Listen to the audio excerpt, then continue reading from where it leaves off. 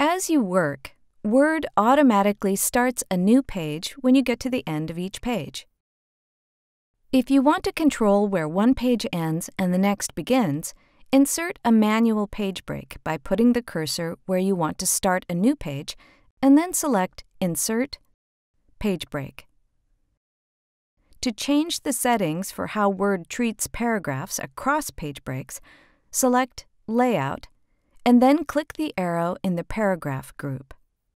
In the Paragraph dialog box, select Line and Page Breaks. Under Pagination, choose the option that works best for you. If you need to delete a page break that has been added to a document, you'll need to first show the paragraph marks. Select Home, Show Hide Paragraph Marks.